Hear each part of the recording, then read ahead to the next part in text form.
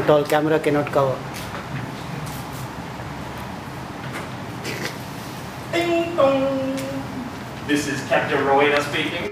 Ding dong. This is Captain Rowena speaking. I will count down the eye to make sure you're having a safe flight.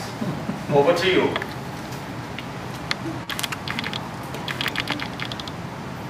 Fellow Toastmasters and guests, Rowena Coelho had a fantastic opening to her speech. During that opening, initially, I don't know about you guys, but I felt as if she was about an airline. She walked in, she's like the captain of this flight, and her passenger, one of the most important passengers, probably business class, is Ryan. Okay. Ryan seems to have had a long trip. Right? He seems not to understand women at all. Alright? And Rowena helped us and guided us through the flight of what women go through as opposed to what men go through. Rowena did a fantastic job as far as explaining to us the metaphor.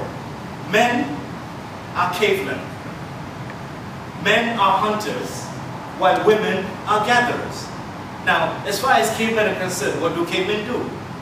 Cavemen go and hunt animals, hunt their prey. They spot their prey, they go for it.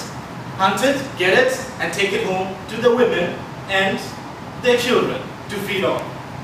Right? The speech was all about body movement. Your body speaks. And I think Rowena did a fantastic job as far as achieving the objective of her speech.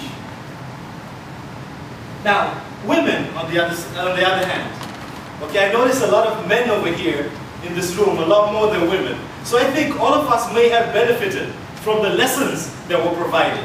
Because I can guarantee you, a lot of us, till this day, I don't know, some of us have been married for several years over here, and some of us, newlyweds and so on.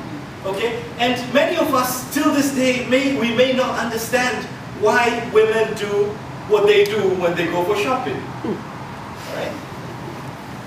Now, have you heard of that saying, I want a show of hands for that. Have you heard of the saying, good, better, best?